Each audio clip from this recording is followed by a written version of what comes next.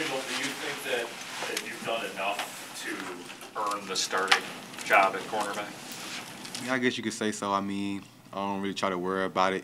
I mean, I just go out there, practice hard every single day, preseason games, make sure I give it all I got and just let the coach decide on what they want to decide on. What do you think has been the number one thing for your personal growth coming in as a rookie last year to where you're at right now? Just having that confidence. Just make sure I'm out there trusting my technique that I've been working on all off season and just putting it out there on the field and letting it all loose. You can't just create confidence, though. Do you think it kind of stems from some of the plays that you made last year, late in the season when you came in? Yeah, definitely that. And coming in here, OTAs, having that same confidence, making plays in practice and stuff like that. So it all carries over. Was there ever a time that you doubted whether you could fit it and perform at this level, or did you just need to see it actually happen? No, I never had any doubt. Just wait on that opportunity, and when the opportunity comes, just run with it and don't look back. Sean Desai's influence as a coordinator, has that changed things for you at all? And has that had any impact that you can tell even before playing the game? Not for the most part, because I had him in the secondary room last year with the safety coach, so just hearing all the things he had to say when I was around him a lot, and now this year it's carried over. So just being around him, he's done a great job, and he's got a lot of things that he's switching up on his own that's going to really help benefit us this year. You know, he has a death in the family and he goes home. As somebody who's become a friend of his but grew up kind of idolizing, do you reach out to him, tell him you're thinking of him?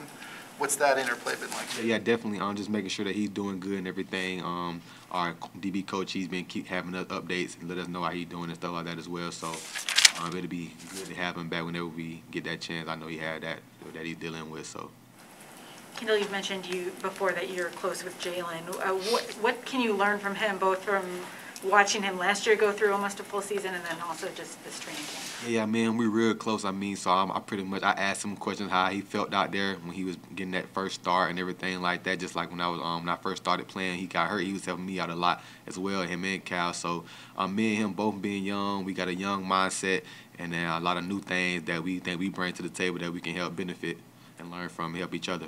Kindle, Jalen mentioned last week Kyle as well. What did you learn being around Kyle Fuller about their approach to things?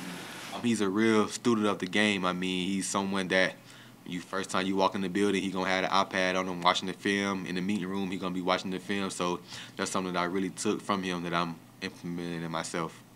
When you hear people talk about cohesiveness, a lot of people talk about like an offensive line working together. What's it like with the secondary? How important is that? And can you give an example of like maybe something that happens during the course of a game where all four of you have to be on the same page? Yeah. I mean, in the secondary, you have to be on the same page because if one person makes a mistake, it's a touchdown and everybody sees it. So just that practice that we got, making sure that we practicing, learning everything, that we all on the same page and watching the film so we know we can't give up no mistakes out there. When will you dig into Rams offense film? I pretty much already started after the last preseason game, watched that, and when I got back home, I was just watching their preseason game and stuff like that. So me personally, I've already been started. What are the first things you dial in on when you start with them? Just seeing different teams that they have on offense, seeing what they run, and this personnel 3x1 or 2x2, seeing their favorite plays. So I know in the preseason they probably wasn't showing all their offense, but I mean it'll still come up in the game. Does the knowledge of Matthew Stafford help at all? Yeah, I think for sure it does. I mean, we played him twice last year. That was my first time, but we played him twice last year, and a lot of guys on the team have been playing him for years now, so they know what type of quarterback he is and the things that he likes to do. Can you tell in the preseason when they're kind of deking you, when they're kind of trying to show you something just to put it out there, you know what I'm saying? It's difficult to tell exactly what's real and what's not. Yeah, it kind of is, and then sometimes they might not have their starters out there as well and everything too, so you just gotta see what you're looking at. Have you followed Deshaun Jackson's career at all? And are you at all excited about potentially covering him on something like this? A little bit, because I know I used to watch Michael Vick as well too. When because I'm from Atlanta and everything, I know he played with the Eagles and them two was together, so I seen a little bit of him and everything. So, and I was actually watching All American, a little show on Netflix, and he was actually on the show, so that was kind of crazy too. Like, oh, I didn't know he was gonna be on there, so that was kind of cool. Is it? I don't know whether you had this experience last year, but lining up against somebody that like you watched as a kid, like, is that weird? Yeah, it does be kind of weird at times. It's like, oh, it's not like he right here, but I mean, when you out there, you just going out there, you playing, you competing, and you know what I mean, having fun. you have a moment last year where you saw somebody on the field and went, and it was special? I'd probably say when we played the Saints, Michael Thomas. So I was just like, dang, you know what I mean? But hey, gotta go out there and ball, make plays. I mean, we the same out there.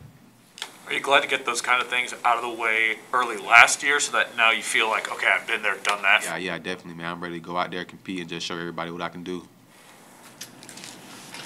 Thanks, Tim. Thank you.